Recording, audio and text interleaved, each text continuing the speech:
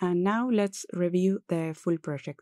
As you can see, there are several artboards, all converted into components. They are all set up in the same way, but I'll focus on one just to show you the layout settings.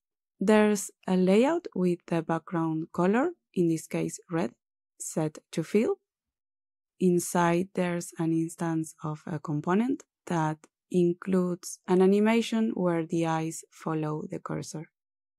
All of the artboards are flagged as components, which allows me to copy them into the main artboard. Let's go there. The main artboard is set to hug and contains a row layout with 2 columns, left and right. On the left side, there are 2 layouts called top left and bottom left. On the right, there are 2 layouts called top right and bottom right. Inside each layout, you'll find an instance of its respective component.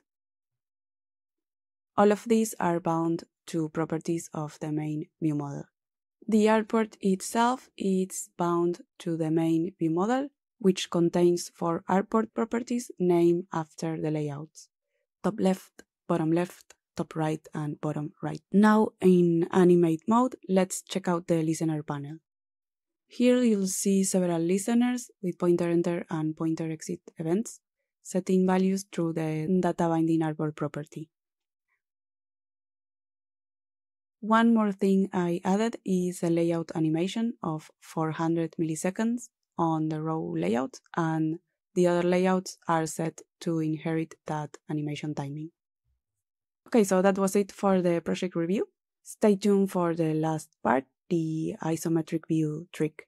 See you soon!